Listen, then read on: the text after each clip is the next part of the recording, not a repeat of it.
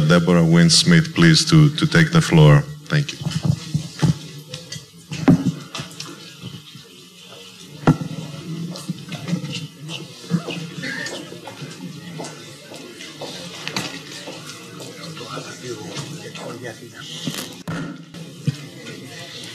Good afternoon. I'm absolutely delighted to be here at Delphi for the inaugural Economic Forum. I want to congratulate you, Simeon, for your leadership. You're a true innovator in bringing us all here together at this very historic place of Delphi to really chart a future for Greece. Being here is very special to me personally because I had the opportunity many years ago to live and study in Greece and actually do my advanced graduate work in archaeology and excavated at 2 Bronze Age sites in Laconia. And so I've really had a lifelong love and continue to nurture my personal passion for the Aegean Bronze Age world. And I really believe that that is the foundational core of our Western civilization. So I thought I might presage my remarks on looking at the global competitiveness landscape, what are the drivers for growth, and then posit a few thoughts on some of the opportunities here in Greece by really looking back at the Bronze Age. We had this wonderful speech this morning from Professor Helen that I thought was just brilliant, but she didn't talk about the Bronze Age, so I thought I would add to that discussion where past is really prologue to the future. And I really think that if you look at Aegean civilization and the accomplishments, then in many ways we can say that that civilization was a prototype for the 21st century conceptual economy in which we now lead. Now, why do I say that? Well, this was a culture in which imagination and ideas and insights and innovation really were at the heart of everything they did. And they created long-term value, and they were true disruptors of civilization in the Mediterranean world at that time. And they also became a great geopolitical and military power as well, particularly the Mycenaeans. They created prosperity through their initial innovation in wine and olive cultivation, industries that today continue to be those in which Greece has tremendous brand and prestige and capabilities for the future. But these people and the culture, they looked outward. They did not look inward. They were shipbuilders. They were traders. They moved not only throughout the Mediterranean world, but we know the Mycenaeans went all the way up to Cornwall to source their tin for their bronze that gave them a huge military advantage. They also created one of the first sophisticated, measurable logistic supply chains, which you see in the Linear B writings and the most recent find of Linear B tablets. It's absolutely spectacular. And also, I want to mention this because I have a comment at the end of my remarks to sort of tie together some thoughts that have emerged today about women, that women were very powerful in the Bronze Age civilizations of the Minoans and Mycenaeans. Not only in religious, but in political world. You see this in Homeric writings. You see this in the magnificent frescoes, the dress, the textiles. Women played an absolutely critical role as innovators and as full participants in that society. These people were risk takers and they reaped many rewards. So let's just move fast forward to the present. And I'll use the letter T as a little bit of alliteration here because we are all living here in Greece, around the world, in a time of tremendous turbulence, a time of tension, a time of tribulation, a time of no trust, a time of transition, and ultimately, yes, it's going to be a time of absolute transformation. And so one of the issues that I want to bring out that we all need to recognize and understand and accept that we are living in a time in which 2 great ages of industrial innovation and wealth are in disruption and transition. The rules of 20th century production and services no longer exist. They are gone. And the 20th century business models are gone. This is very important because strategies at the political, national level and at the private sector level that try to go back and protect and hold up and hold on to the past are, one, not sustainable, and they're not going to get anybody where we want to go in the future. We're seeing, and this is true in the United States, but it's all over, we're seeing great corporations that in a short period of years no longer exist. Their business models are gone. Look what the IT industry has done to everything from the telecommunications industry to the music industry. Now they're into healthcare, now they're into real estate.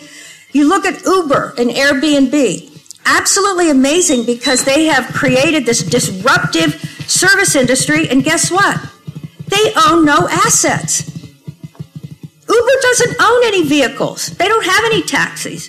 They don't have anything except a sharing economy and being able to pull together this new model through the power of IT. Similarly with Airbnb, they don't own any real estate. This is absolutely transformative, and we're going to see this disruption play out over and over again. The speed of change is absolutely accelerating at warp speed, and it's not going to stop. So this may sound a little bit scary, and it is, but trying to preserve the jobs and industries of the past, as I said, is not a winning strategy. But right now, and we heard a little bit about this morning, we see in the U.S. presidential election many of the candidates just trying to do that. They're all competing for who can be more protectionist, who can reject trade, who can talk about things that are really not relevant for the path going forward. And that is because we're seeing now the real social as well as economic challenges of many people who have been displaced and hurt by this change. We also in the United States have increasing inequality, and we have statistics that show that the middle class is shrinking, and we're not seeing wage increase in that important middle class. So we have these issues to deal with as well. Now, one of the things I want to talk a little bit about is that the good news is we're lucky as human beings to be living in the midst of one of the greatest times of scientific and technological revolutions that ever existed. And these revolutions are colliding, they're complex, and they are ultimately converging. So some of you know I love to say this little thing. I created this. I'm very proud of this concept that the IT revolution, the biotech revolution, the nanotech revolution, the cognitive revolution, they are absolutely rewriting our world in digital code, in genetic code, in atomic code, and neural code. And not understanding that and participating in this is going to have a huge impact on which countries and parts of the world will be the winners of the future and those who will have to be behind and will try to come up into that world. This is also coupled now to incredible changes in 21st century manufacturing. Not too long ago in the United States, everyone said, manufacturing, it's dirty, dumb, disappearing, gone. Manufacturing is smart, it's safe, it's sustainable, and it's surging. And in the United States, we've been doing everything in public-private partnerships to come back and be a great 21st century manufacturing nation. And this is going to be driven by automation and sensors and advanced materials and a whole new set of workforce skills. So people that were trained to work in a 20th century factory, they're not going to be able to work in a 21st century advanced manufacturing environment. So we have to couple the training with the technology and the revolution in how things are designed and made. And then on top of that, you add the energy revolution. Yes, we're ultimately moving to a non-carbon world. We have the Paris talks, the commitment towards renewables and reducing climate. But also we're seeing in energy the tremendous potential to take all sources of energy and put them into safe, sustainable, self-healing electric grids, reduce the price, get rid of many of the disruptions of power that make our lives so difficult and costly. One of the good things in the United States was we had a regulatory environment that enabled our shale gas revolution. And we see that as a transition to the future clean energy world, but in the meantime, accessing our shale gas completely changed our competitiveness in manufacturing. Unbelievable. And it's because we did research and development, we enabled individual entrepreneurs, and we had a situation where individual landowners could put their land in play to be part of the shale gas revolution. Then, we think of this Internet of Things that's underway, everything being connected. That's really obsolete too, because it's not the Internet of Things, it's the Internet of everything. Everything is connected. There's massive amounts of data. Again, huge opportunities and huge challenges. One of the challenges being the cybersecurity area.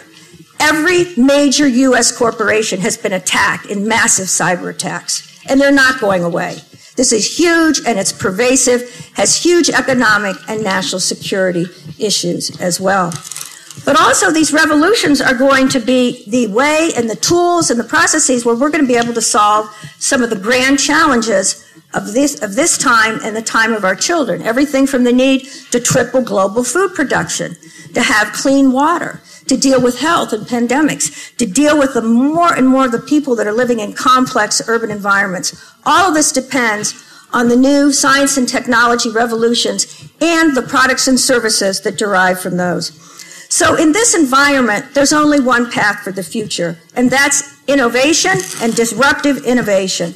So let me turn to the concept of what's a strategy for Greece. Well, I hope I've set up, the positive for you. The Greeks have always been innovators. It's in your DNA. So embrace that and innovate your way into sustainable growth. So here are a few thoughts about what you can do to drive productivity and also deal with the inclusive challenge of job creation in this country.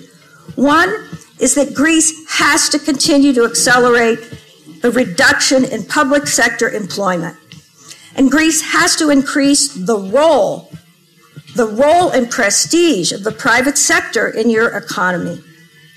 Two, Greece has to disassemble the deep entrenched administrative bureaucracy, the Byzantine web of business hostile regulations that have no transparency and that provide no business certainty. This system has to go, and it has to be dismantled. The deep state bureaucracy is not only innovation hostile, it also stifles creativity and imagination. It has a huge disincentive to FDI. I know many very interesting industries that might want to come here, and they said, we can't come to Greece because of the bureaucracy. You don't want that. Get rid of that. Another example is, in terms of the bureaucracy, think of Gulliver in Gulliver's Travels, where the giant is pinned down to the ground, with 1,000 ropes of the Lilliputians. Think of your bureaucracy that way. It's this tapestry of all these regulatory threads, and the government and the private sector need to come together and start cutting those threads and weave a new tapestry that's innovation friendly. So a goal should be, by the end of 2017, to get rid of 20% of the existing regulations and create a process of regulatory assessment to really cut these out. One more minute, please. One more minute. Thank you very much. The third is opening the economy to competition. You have to have creative destruction. I've talked a little bit about that as well. And last, I want to talk a little bit about people and the innovation system here that nurtures that. Again, we'll look back in classical times. I don't think that Plato and Aristotle and Socrates actually got permission to create the Academy of Athens. It's time for Greece to open up its higher education system, to get a private university, and we have a colleague from Turkey here. I've spoken many times at Koç University and Sabancı University, unbelievable institutions. How about getting a coalition of the Greek ship owners to actually invest and create a fabulous private university in Greece?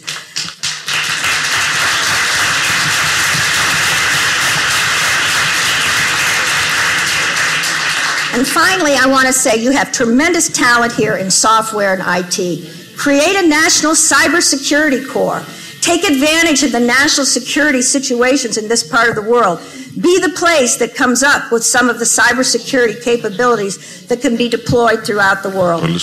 Now, next year, I hope we have the forum, and there are a lot of wonderful women that are here speaking and participating, so I hope we could have some fun at the Castilian Springs, and maybe we can have a contest of some of the ladies who might be willing to don the costume of Pythia. I will volunteer. And we need to actually have a game where we all predict the future of Greece. So I will tell you what my prophecy is already. It is innovate or evaporate. On that very